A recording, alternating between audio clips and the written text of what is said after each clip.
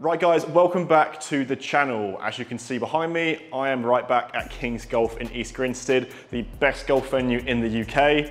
And as you can see by the title, I'm putting two different clubs up against each other today. I'm putting up a hybrid against a driving iron to see if you guys are in the market for a club like this, which one you should purchase. Driving irons over the last few years have been getting in a lot more people's bags. There's a lot of PGA Tour players now that have a UDI with a 2 iron, maybe even a 1 iron, but there's still also a lot of people that have hybrids in their bag. With me today, I've got the TaylorMade DHY, a quite forgiving driving iron. You've got one that is slightly less forgiving, but I thought I'd get one with a little bit more offset today. And I've also got a Cobra Radspeed hybrid. This comes in at 21 degrees and the driving iron comes in at 19 degrees. So maybe just from that alone, you'd think that the 3 iron here, the driving iron, would go a bit further, but I wouldn't be so sure. So in this video, I'm gonna hit both of these on the launch monitor here at King's Golf, get some numbers for you and talk about which one could be right for your game.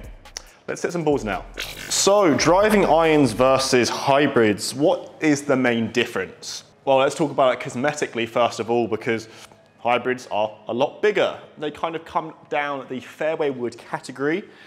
As you can see by this Cobra Radspeed here, it's larger, it's like a little fairway wood, and it's got a deeper face than a driving iron because it is a metal wood. What has happened over the last few years though is driving irons are now kind of shifting almost towards hybrids. This driving iron, this DHY that I've got here, if I put it down and compare it against the Radspeed, obviously the Radspeed hybrid is a lot bigger, but that driving iron does have a lot of offset. And that's what a lot of brands are now offering with driving irons. The overarching specifications of a driving iron and a hybrid is that a driving iron you usually hit up on a little bit more. It's probably for players who have a faster swing speed, who can shape the ball, and they're kind of harder to hit. It comes out with a lower launch angle, lower spin, and all of these things are it's for the better player. A hybrid comes out with more spin, it's a higher launch angle, it's usually easier to hit, and you can hit down on it. Now, a lot of hybrids in the past kind of have a bit of a draw bias, the way in which they're weighted. Now it's changed, and they're just, the way in which they can optimize the CG makes them more forgiving than ever. But driving irons are kind of doing the same. So that's why you can get driving irons that are forgiving, that don't have to be for those scratch players, which is kind of the one that I have in my hand today. First up, let's hit the Cobra Radspeed, because you can probably tell here at GolfMagic, we're a big fan of the Radspeed line. I have the Radspeed driver in my bag. I'm not particularly a fan of hybrids, but I know that they are extremely versatile and you can use them pretty much in any lie, whereas driving irons, it's a little bit different. So as you can see by that one there, I couldn't really hit that one that much better. That is a smash factor of 1.5, ball speed 155, and it's going over to 277 yards with this club, with a carry of 252. That one there is quite a low launch angle, but you can see my attack angle is pretty much neutral. I reckon I could even hit this one a little bit down on the ball and it would be okay.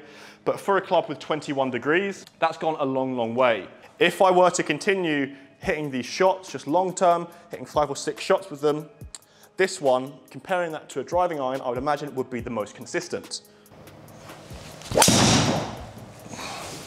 Well, you can see that one there. I left the face open of that one. We're going to show the misses here at GolfMagic because we should do. But I hit that one very well, just left the face open, and I didn't really get any diminishing results in terms of distance, still going 260. But if you look at that spin rate there, just climbing up, that's what you'd expect with a hybrid, and I don't think you'd expect that with the driving iron. This one feels a lot easier to hit. If I was recommending a club to someone who's off 15, 20, 25, just as a base without seeing their swing, I'd always recommend a hybrid because, to put it simply, they are easier to get off the ground. And if you were to miss-hit it, it would get better results than a driving iron. So that one there was a little bit out of the toe, and it actually went a little bit right, which is always good because with hybrids, I feel, and with a lot of clubs, if you hit it slightly out the toe, you're always a bit worried that it's going to duck hook. That one there a little bit out of the toe, and a spin rate increase just to make sure to get off the ground, launch angle decent, and it goes to 260 yards. So you can see that one there was probably the best of a lot, going to 280 yards. Spin rate still getting to about 2,700 or so. Smash factor a bit better, but you can see this club is consistent. Maybe should I put it in the bag? No, I'm not putting it in the bag just yet, because I'm gonna hit this TaylorMade DHY now. I had this in the bag for quite a while, and it's chunky. For a 3-iron, it really is chunky. And that is the difference between driving irons nowadays. You don't get the sleek looks that you always used to. You still can have that. For instance, TaylorMade piece of a 92 iron that I do actually currently have in my bag. That one is a lot harder to hit, is a lot sleeker, a bit less offset. This driving iron here, it's almost kind of in between a 2-iron and a hybrid because it's got so much offset.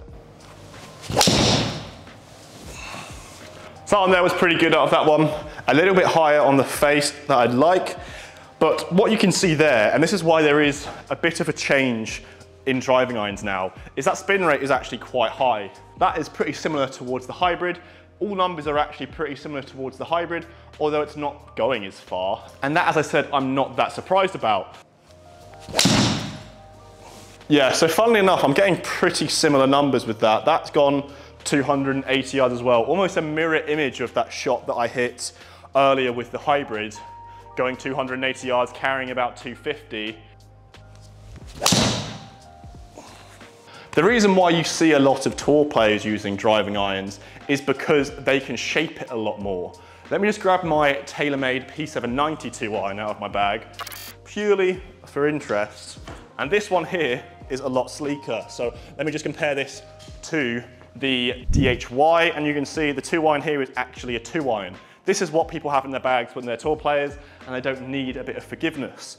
And the reason why they have them in their bag, as I said, is you're still gonna get very, very good numbers, pretty similar to the ones that I've got before, but you can shape it. With the hybrid, and even with the DHY, you don't see a lot of professionals with things like that in their bag because they're harder to shape. They're harder to hit a right to left sweeping draw, try harder to hit a high fade. They're more for the player who just wants to hit it straight. Now I've got the piece of a 92 iron here, and this one, just for comparison, is a lot harder to hit.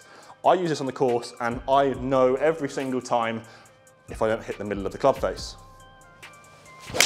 Like that one there, I struck so far out of the toe, and you can see with that smash factor, you can see with that spin rate, only carried 200, still rolled out to 240, but I knew that instantly. I knew that instantly off the face, and you can see with these 3 clubs, there is such a big disparity because I could barely tell with this Cobra Rad speed if I hit it out of the center, if I hit it out of the heel or out of the toe, because it is so forgiving.